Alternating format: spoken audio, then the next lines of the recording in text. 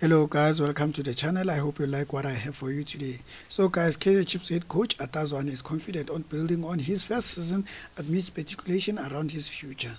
Zwane cut off confident figure despite their 1-0 loss to Cape Town City on the final day of the 2022-2023 Dstv Premiership, in which Amakhosi finished in a disappointing 5th place. The loss casts further doubt over whether Zwane is the right man to lead the Glamour Boys in their chase to restore the club glory to when they were known as South African Cup Kings.